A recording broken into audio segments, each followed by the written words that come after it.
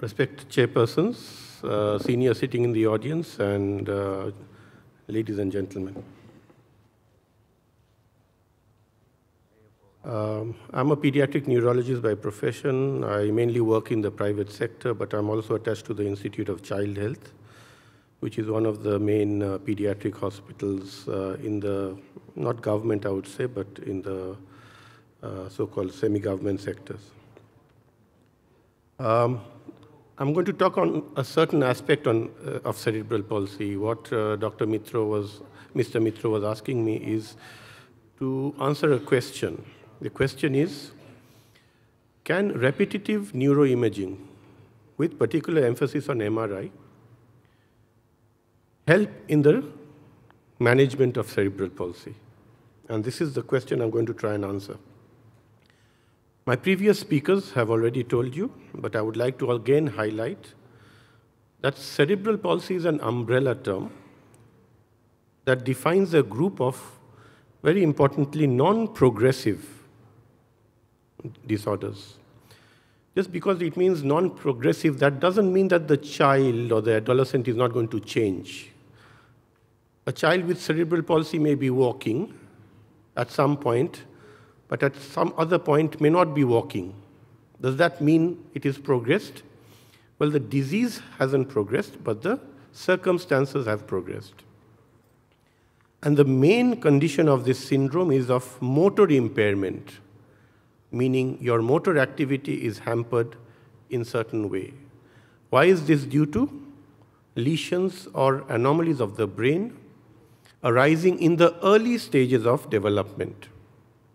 So a person who has a brain trauma infection after the age of 4 or 5 or 10 is not a child or a person who has cerebral palsy. For cerebral palsy diagnosis, the damage, the trauma, the cause needs to be done before the age of 4 years. The incidence, as has been mentioned, it's rising, it's different studies state differently, but one of the studies I read was saying about 1.5 to 2.5% per 1,000 live births. The functional description of cerebral palsy therefore says it's a non-progressive disorder caused by a lesion or defect of the brain, occurring prior to birth, that's antenatal, during birth, that's natal, or during the first 4 years of life, that's postnatal. And this damage is permanent in the physical condition that affects the movement. So basically, cerebral palsy is a static, motor, encephalopathy, if you want to describe it in 3 words. Now, when we talk about children with cerebral palsy, we need to find out what the etiology is. And for that, we need to go back right from the antenatal history, mother's pregnancy. What were the birth events? How did the child fare after birth? First month of life, first year of life, and so on. And in this history taking, we often find the common causes: prematurity, twin delivery, hypoxic ischemic encephalopathy, torch infections, neonatal meningitis or encephalitis later on in life, before the age of 4 years. All of these can be etiological factors of cerebral palsy. So we need to try and find out. If we find out the cause, we are happy. Okay, so this is the cause, therefore the child has cerebral palsy. But we also need to exclude other plausible explanations. For example, a child who has a malformation of the brain is not formed in the proper way. That can also give rise to cerebral palsy. If the child has had a congenital infection, that can also give rise to cerebral palsy. And here I want to bring to your notice certain things like inborn errors of metabolism. Now, certain inborn errors of metabolism can give rise to manifestations in early life that is like cerebral palsy. But because these are progressive disorders, they are not static. An inborn error of metabolism will suddenly not stop. It will carry on going. That metabolic error will happen even when you're 10, even when you're 20. So that category is not classified as cerebral palsy. So therefore, we have a differential diagnosis in early infancy, when all the children are in the hypotonic phase, then you have to keep in mind whether this floppy child is a cerebral palsy or whether this can be due to a neuromuscular condition like a myopathy. So this is a differential diagnosis we have to think about, and sometimes we have to look at all the aspects of the child before we come to a diagnosis.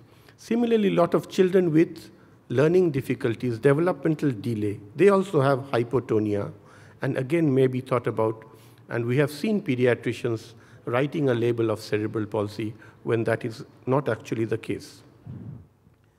We then have something called cerebral palsy mimics. So other things that give rise to increased tone. One of the cardinal features of cerebral palsy is spasticity. Spastic CP is the commonest type of CP we see. So we have other conditions of the brain which are not cerebral palsy, but you see spasticity. And these are the neurodegenerative conditions. These may have an onset earlier in infancy, and some examples as are written: Tay-Sachs disease, Krabbe's disease, metachromatic leukodystrophy. All of these can mimic cerebral palsy in the early phases. And that is why we need to differentiate. Is this a static or a progressive disorder? All of these conditions are progressive. Even a condition called dopa-responsive dystonia, which has a treatment where the child may be 90% better after giving dopamine as a treatment. And certain organic acidurias like glutaric aciduria, again, they have dystonia, they have increased tone, and they may look like cerebral palsy of the dystonic type. So again, we have to make a difference about what the problem is. So the bottom line is it progressive? If it is progressive, then it is not likely to be cerebral palsy, but certain other things. And for this, we need to make other investigations, including neuroimaging, including other investigations like metabolic tests, genetic tests, and so on. As was mentioned before, clinico-radiological correlation is important. We know the site of brain injury can be from cortical right down to the brain stem. These are different parts of the brain. And depending on what you see, like periventricular leukomalacia, you can have a type of cerebral palsy, the spastic diplegia. If you have a stroke, you have a hemiplegia, and you can see one half of the hemisphere that has an infarct. If you have multifocal encephalomalacia, you're likely to get a quadriplegic picture. So if I deal with a child who has a particular type of cerebral palsy, I'm expecting certain changes in the brain. And if the 2 and 2 come together, I'm happy with the diagnosis. So this question, first of all, was asked a long time ago, 2004, by the American Academy of Cerebral Palsy. What was the question? Very simple. Should neuroimaging be routinely obtained in children with CP? And this is the answer. The evidence was that a lot of neonates required frequent neuroimaging when there was a history of complications during pregnancy, labor, and delivery, as has been told by my previous speaker, or if they are born prematurely, or if there are neurological symptoms or findings on the neonatal examination. And what was found from a data of nearly 1,500 children showed that if you do a CT or MRI, you are likely to get an abnormality in 77% if you've done a CT, and a higher 89% if you've done an MRI. And these are from different studies of class 1, class 2, and class 3. So if you take the CT scan, from a data of 782 children who had cerebral palsy and had a CT scan, we found that there was a problem in 77% of these children. And some of these studies were better, the class 1 studies, and some not so good. And these are the reference of the studies that I'm mentioning, right from late 80s through the 90s. So here what we are trying to say is that if you see a CT scan, for example here, a thalamic calcification with a child who has had a history of HIE or birth asphyxia, you're quite happy. With one CT scan, you do not need to proceed. You're happy with the diagnosis. So if I see this child later on, or this is a recent child I saw, again a CT scan, you can see how heavily damaged the brain has been. Encephalomalacia, all these black type parts of the brain you're seeing are actually supposed to be white. These have all been liquidated and become something close to water. So again, if this child comes to me with a history of HIE and I see this CT scan, I don't need to do a second CT scan on him. I'm quite happy with 2 + 2 makes 4. Same thing with MRI. In this study, involving so many children, they found that 89% of children who had CP, we could find out a cause. And in some of the studies, actually 100% of the children that were subjected to an MRI, they found a cause for the cerebral palsy. And these are some book pictures of different types of lesions, like periventricular leukomalacia, like liquefaction of the brain, like infarcts that are happening due to hypoxia, ischemia.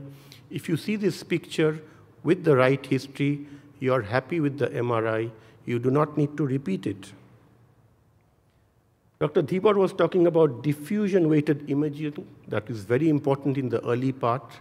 So again, in this diffusion-weighted images, if you have restricted diffusion early or in the basal ganglion or in the occipital cortex, you know that this child has suffered from HIE.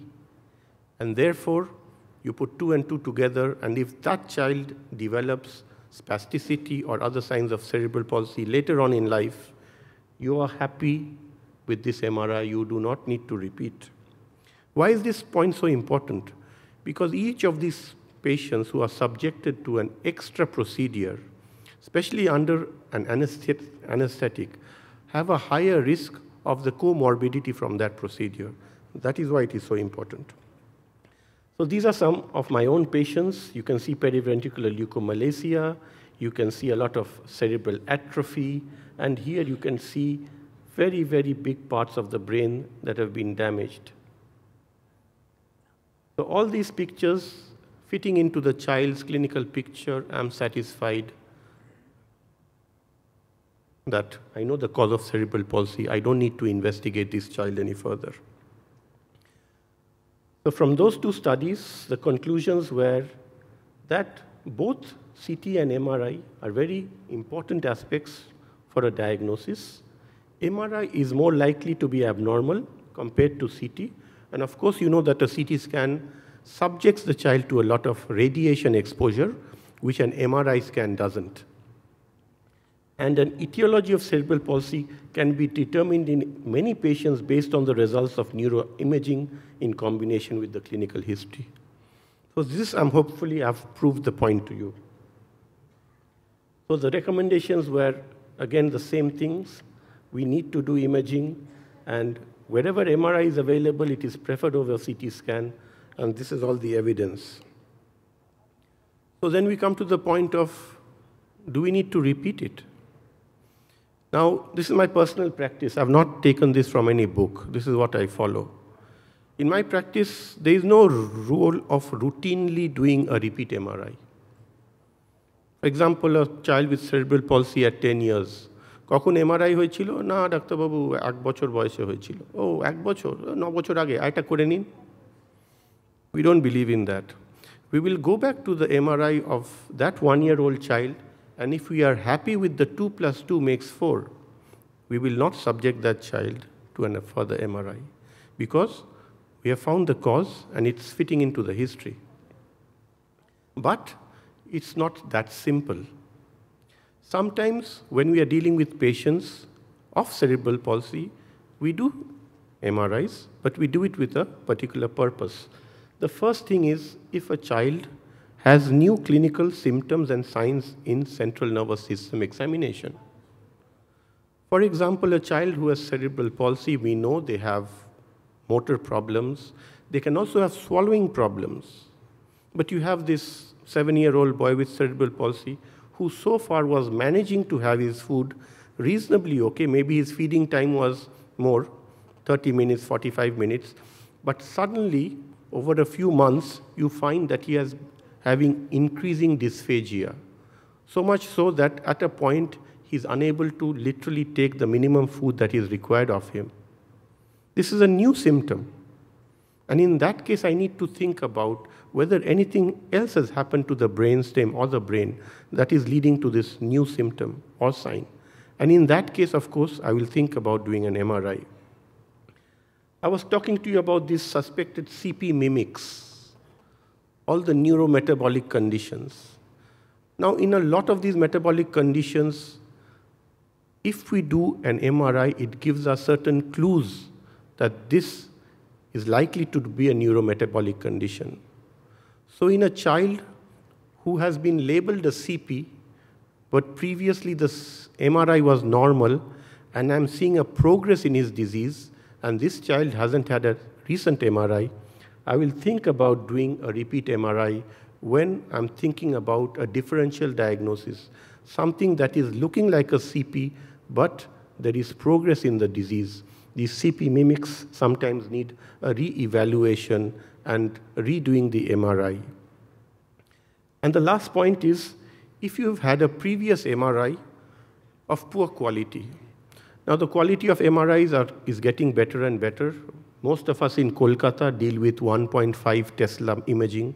In some centers, there are 3 Tesla imaging. But 10 years ago, there were a lot of places with 0.2 Tesla imaging. Even in the districts, there are MRI units with 0.2 and 0.5 Tesla imaging. And in these cases, if you have a child with cerebral palsy, clinically, and the report of the MRI is normal, or it looks like a normal MRI to you, then I would reconsider doing another MRI to see whether actually by improving the quality of the MRI, we can find those lesions that I showed you earlier, periventricular leukomalacia, and so on, and therefore try and put the solution to the cases. So in summary, I want to say that it's very important that these children are evaluated. You don't need to routinely do MRIs, repeat them, because each of these procedures have a risk. But in certain cases, under specialist cares, which are these, you may think about doing the MRIs again. And just to illustrate the example, this is an MRI from a cerebral palsy patient. This is a lot of atrophy. But here you have a child with white matter disease. Here there is atrophy, but there is a basic problem in the white matter. So this child has a leukodystrophy, which is very, very different from a cerebral palsy. Thank you, and any questions?